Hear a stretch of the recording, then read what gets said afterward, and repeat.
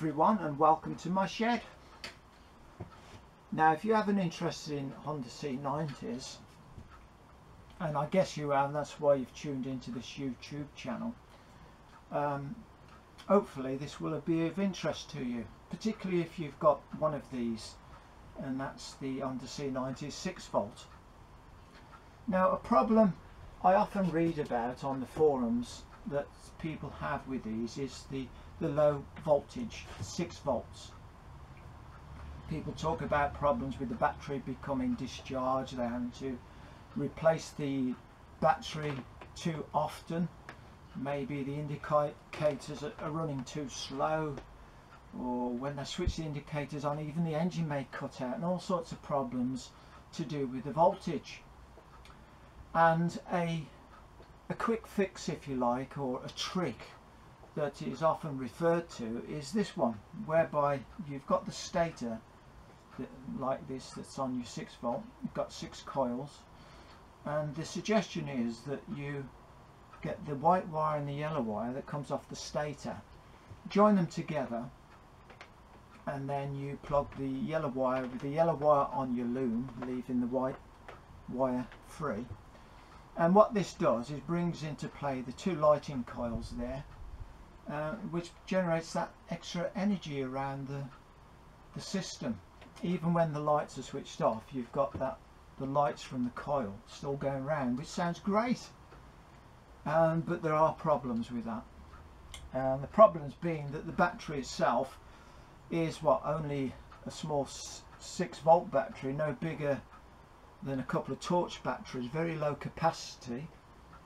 There's no regulator on these bikes, so you imagine on long journeys and at high revs the amount of current going into your battery must be quite high. I've never actually done that little modification, that little trick myself, but I should imagine with the revs high and the lights off for extended periods of time, that the voltage must be quite considerable going into that little battery, and it's soon going to fry, isn't it, and perhaps damage other components in there.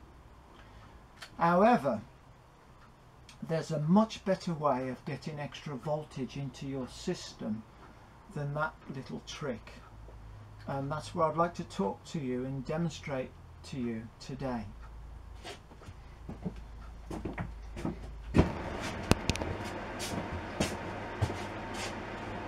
Now, one of the nice features about the early 6 volt C90 is the front lamp at the front. Quite different from the later 12 volt models where you just have the one front headlight.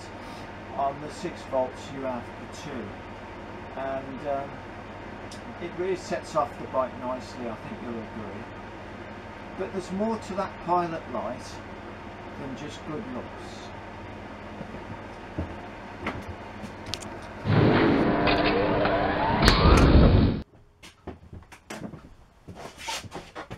Okay then, just going back to the pilot light then and how it affects the charging system on the bike.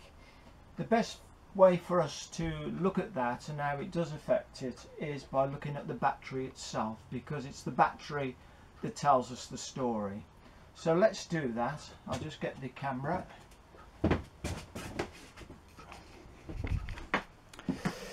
And as you can see, I've got a little voltmeter attached to the battery directly, and it's reading 6.5 volts, which shows that this battery is in good fettle.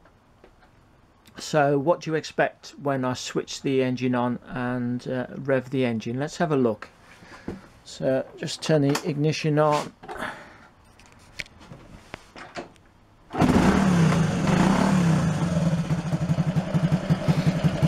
As you can see, the voltage has gone from 6.5 to is just over 7 volts on tick over. So that shows us that the battery is being charged up on tick over. Now, what can we expect if the lights are put on? What will happen to that voltage? Well, let's have a look. Let's switch the lights on.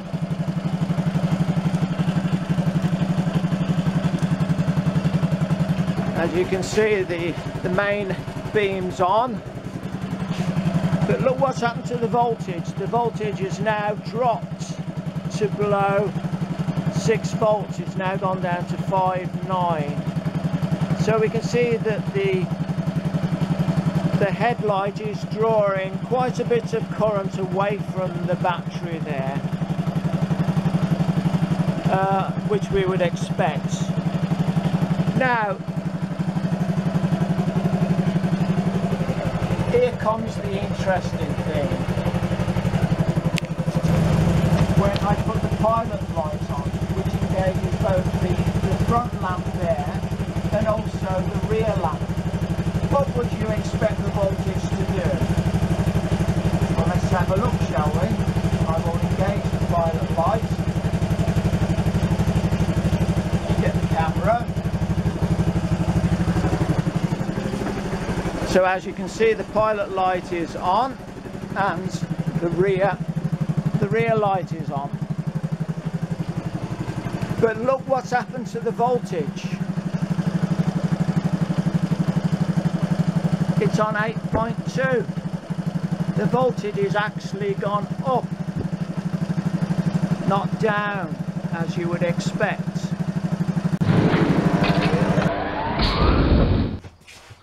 Okay then, so if you want more current flowing through into your battery, the best thing to do is put your pilot light on. There's simply no need to butcher your wires by cutting white wires and yellow wires. Just switch your pilot light on, it will do the trick. Now, on the subject of getting more current circulating around your 6-volt system and helping your battery, there's a few little things that I found helpful over the years. One of them is to do your fuse holder there. You'll find that behind your battery on the positive wire there's an inline fuse, like something like that. And I was getting intermittent electrical problems when I first had this bike, and I found out the problem to be the terminals on the fuse. They were rusty, corroded. So watch out for that. Make sure that both ends of those terminals are clean. The other thing to watch out for is the spring behind the fuse itself. If that spring is weak and not pushing that fuse to make the correct connection, then the current flow again is going to be intermittent and you're going to get problems. So that's one thing to look out for.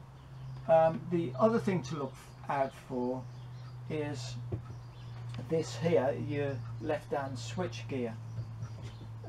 Many problems associated with electrical faults stem from that, and so you need to have all the contacts and terminals in there squeaky clean.